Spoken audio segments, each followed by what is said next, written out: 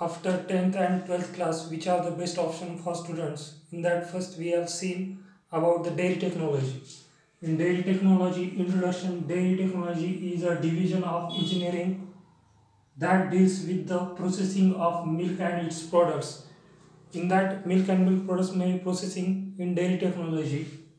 Scope of the dairy technology: public and private sector, manufacturing firms, milk product processing and dairy farms.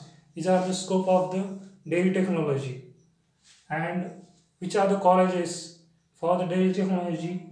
Diploma, UG and PG colleges for the dairy technology.